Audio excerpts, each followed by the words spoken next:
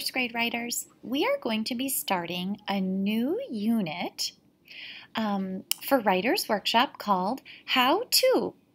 So this is How To Session 1. Writers study the kind of writing they plan to make. You might be wondering why I have this picture of all these cute dogs up for writing time. Well, friends, there are so many different kinds of things. Different foods, different cars, different movies, different television shows, different dogs, and even different kinds of writing.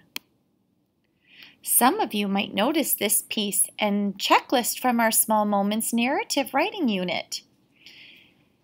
The story says, "One day my brother and I were at the park. 'Let's go on the swings,' I said. 'I'll push you,' my brother said. I plopped down on the seat and grabbed the chains. I wiggled my body until I was just right. 'Ready,' I said. My brother gave me a big push. I leaned back and pumped my legs. I kicked my legs in and out faster and faster. I wanted to go even higher. 'Give me one more huge push,' I said. My brother stretched out his arms and gave me a huge push." This was just the kind of writing that tells a story. Today we're going to start to do the kind of writing that is like directions. Why writers write? To share experiences. They love to write. To express their thoughts or ask questions. To tell about important events. To share their feelings, to persuade, or to teach. So now what we're going to do is we are going to listen to a little story about how to give your cat a bath in 5 easy steps. How to Give Your Cat a Bath in 5 Easy Steps by Nicola Winstanley and John Martz. How to give your cat a bath in 5 easy steps. Step 1. Fill the bathtub with warm water. That is too much water. Oops. Step 1. Put a little warm water in the bath. This much? Step 1. Put a little warm water in the bath. The water should come up to your cat's knees. Knees? Step 2. Put your cat in the... Wait, where is the cat? Mr. Flea! Mr. Flea, where are you? Don't you want to be clean? Have you found Mr. Flea yet?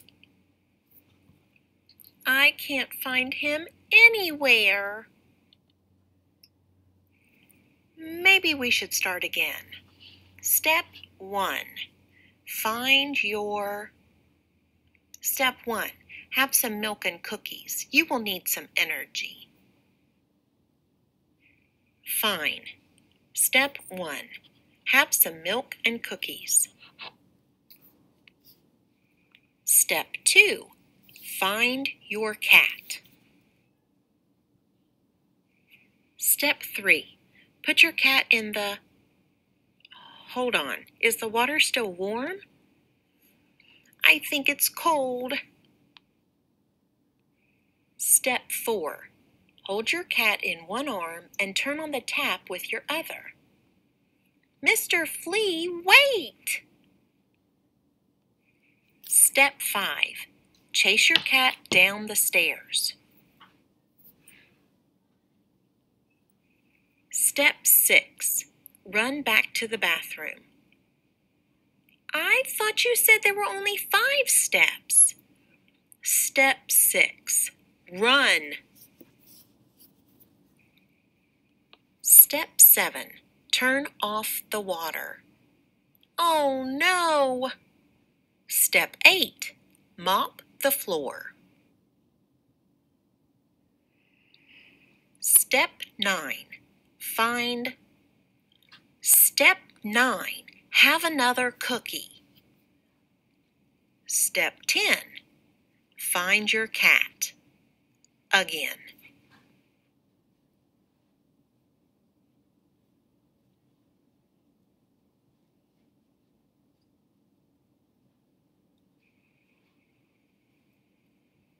Oh.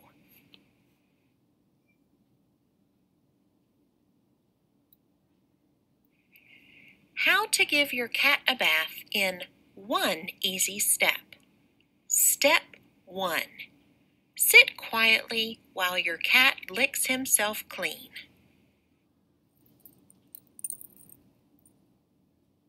It's kind of a silly story about giving your cat a bath, and it was not 5 easy steps, was it? Today I want to teach you that writers can write different kinds of stories, such as the kind that give directions. We can study different kinds of writing that gives directions. Then we can brainstorm things we know how to do so that we can write our own direction stories.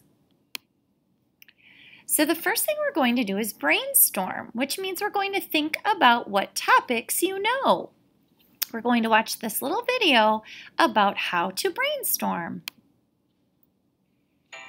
How to Writing, Episode 1, Brainstorming. So what is how-to writing? It's just what it sounds like. You write to teach someone how to do something. So how can you choose what to write about? First, you should brainstorm things that you know how to do that you could teach others. I'm going to use a graphic organizer to help me brainstorm topic ideas. Let's see. What do I know how to do? I know how to make a pizza. I know how to grow a plant. I could teach little kids how to tell time. Or I could teach how to wrap a present. Which one should I choose? I'll pick the one that I know the most about, growing a plant. Check out episode 2 to see how I start my writing with an introduction. Okay, so you will be working on doing some brainstorming today too. So what can I write about? How-to books. So this is just some ideas for you in case you need something to get you started.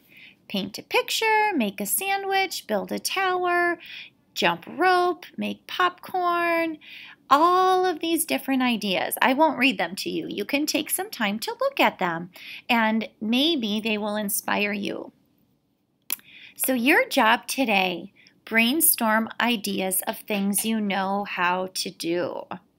Okay, you can see on the anchor chart, it says brainstorm. Think about what topics you know. So then at the bottom it says pizza, grow a flower, wrap a present. Okay, and then this girl decided that she was going to choose one of those ideas. So she chose how to make a pizza, but she still has her other ideas listed.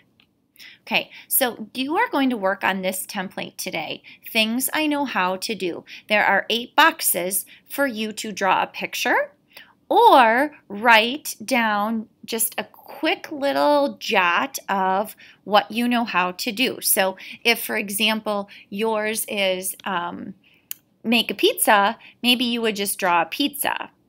If you can do some writing in that little box, then you could write make a pizza.